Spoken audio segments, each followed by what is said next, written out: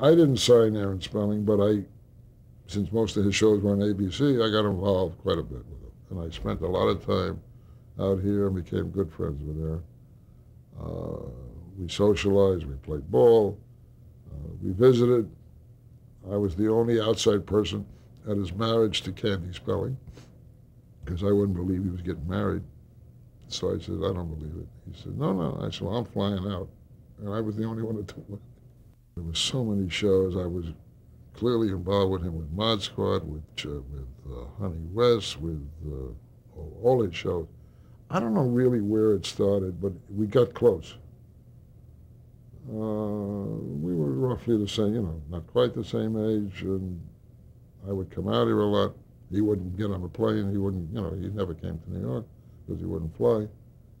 So I was carrying a lot of his, his requests. He was in business with various people. He was in business with Four Star for a while. He was doing shows for them, Dick Powell. Then he was in business with Danny Thomas and Sheldon Leonard. Then he was in business with Len Goldberg. So I kind of lived through those three phases.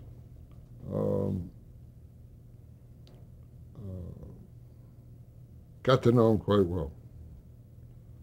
I mean, he trusted me when he was romancing his wife, and she would wisely leave town and go to New York so he would want her more. He'd call me and say, hey, baby, take care of her. She's in New York. Buy her this, buy her that. Okay, whatever. I mean, but so we got to know each other quite well. There was a period in time when they didn't socialize when he got married to Candy, and they lived in this big house, and the only ones who would be there would be my wife and myself. And we'd play cards, and we'd sit there. Not in the new house. We had a falling out for many years, which has now been reinstated, so I didn't see the new house. But we were quite involved. I don't know what show it started on. I remember, Larry Gordon denies this, but I remember Mod Squad being invented in a car ride one day between Aaron Spelling, myself, and Larry Gordon. And Larry Gordon was the driver.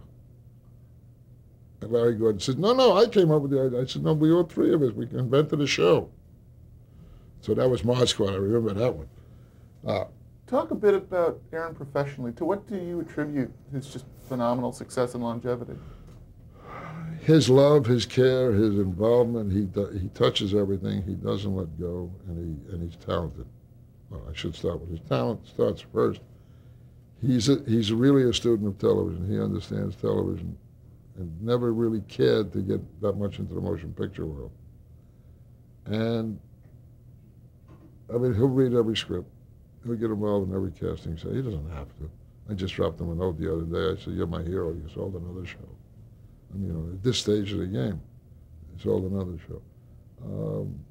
I think that's had a lot to do with it. I mean, he learned, he was a writer. He was an actor. He started as an actor. He became a good writer and then a good producer. And had the knack. And also had the timing of when a new thing would come into style, and he was there with the idea. And I think he was dedicated to the television industry and proved it.